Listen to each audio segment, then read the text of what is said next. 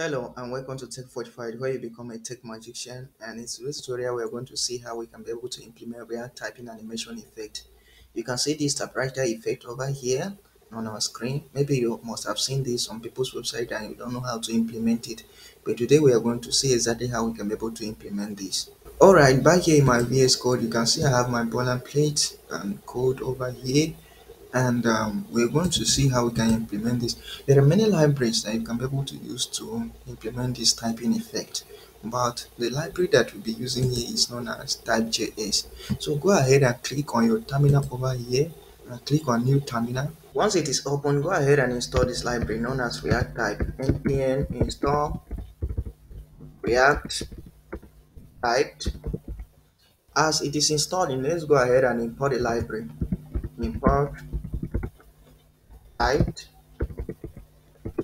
from React dash typed, so like this. So after you have imported the library, let's go ahead and inside this is the place that we're going to implement, but I already have my own configuration, so I'm going to paste it.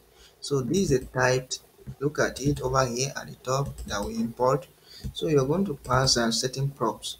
So the props are strings and type speed, backspeed, loop. There are other props as well, so go ahead and check out this library on npm react type, and you can see other configurations that you can be able to do. So the strings carries and takes an array that carries the statement that you want it to show within your web page, the typing effect, and the type speed specifies how fast you want it to go in milliseconds, and the back speed, how fast you want it to move backward, and then the loop, whether it should loop through the string. So this is how simple it is to apply this typing animation to your own website.